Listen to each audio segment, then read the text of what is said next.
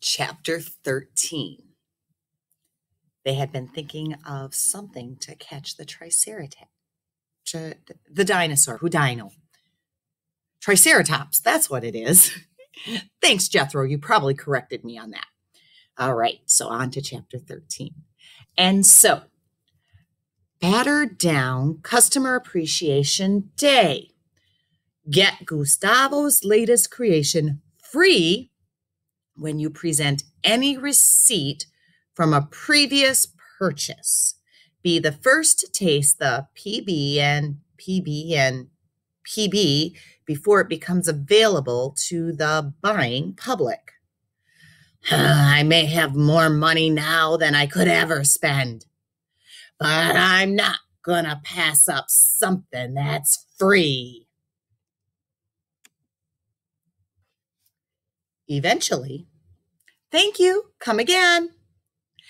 Enjoy your peanut butter pickle bacon pastry bun. I would never have thought so many people held on to their receipts. This one's 7 years old. That coupon is costing us a fortune. At this rate, our bakery will be out of business before tomorrow. I think you mean we'll put Gustavo's bakery out of business. Oh, yeah, right. Ding, ding. Shh. This just might be Udino. Is that him? I can't tell with that hood up. I'd like my free PB and PB, please. Wow, so polite. 1 cake, special order, happy birthday, scientists, total, pay cash. Especially for a crook.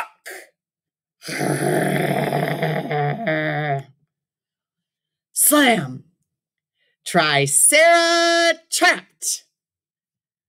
You won't be stealing money with this anymore. How'd you even know about this thing, Houdino? I didn't, but when I saw on the news that all the scientists at the science factory were outside, I knew that place would be easy pickings. There's always some contraption that can be used for evil at the science factory.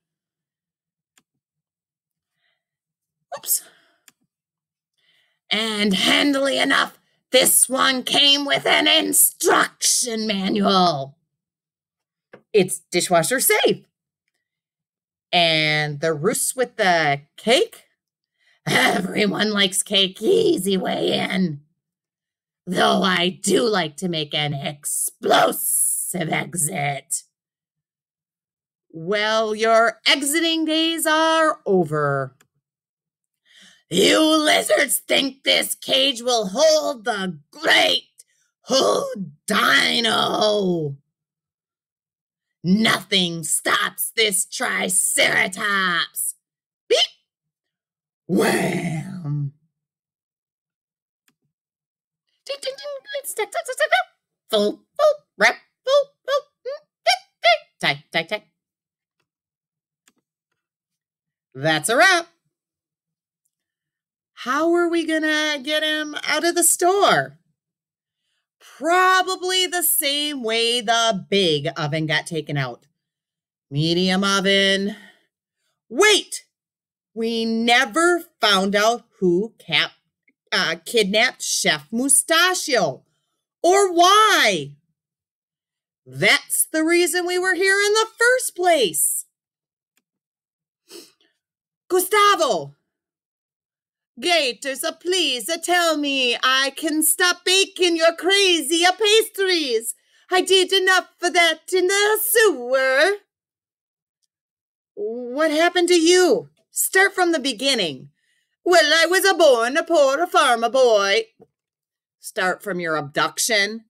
I was waxing my mustache while I walked into a worker when someone grabbed my leg and pulled me down. He was the most unsavory a character, though. Maybe he be all right with the sharper cheese and some prosciutto. He was crumbling, half-eaten. You're not making any sense, man. He forced me to develop a new type of dough, a super dough, a hybrid of a cracker cake, a cookie, a bread, a hybrid. A hybrid is a mix between the two. He made me rebake him in the medium oven. Told you. He must have stolen it when no one was looking. Gustavo, was he a cracker? Yes, he called himself a crocodile. No, not possible. Brash? What does that mean, brash? Gustavo, what happened next? How did you escape? Well, I was baking, I broke free of my shackles with the spoon. And then I had to do the most horrible thing. Crawl out of the sewer? No, I broke the first rule of bacon. I left while the oven was on. You had to do what you had to do, Gustavo.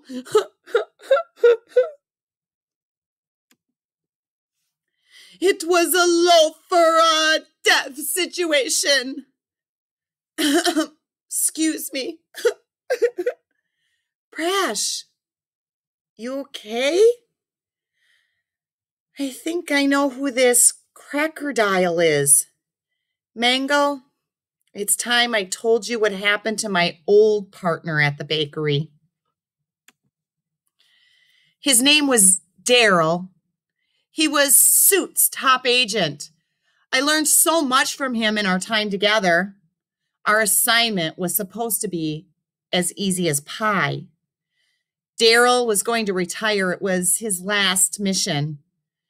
But no one expected it to be his last mission. We were cracking down on a cracker company that was disposing of nuclear waste by baking it into their saltines. We cracked the case, but there was also an incident with the cat. Daryl fell into the radioactive dough, and was never seen again. Or so I thought, but he must have been alive this whole time. I could have saved them. I could have saved him. It's all my fault. And now he's an evil saltine out for revenge. Yeah, I'd be salty about being left to die too. Sorry, Brash. I can only imagine how difficult this might be. Thanks, Mango. But you're a great detective, and Mustachio is safe now. We can deal with the crocodile later. Something tells me his time will be up soon. And that's the end of this chapter. It's also the end of our story. Come back for the epilogue. You might learn a little bit more. The story after the story. I have a whole lot of questions at the end of this. What might be some of your questions?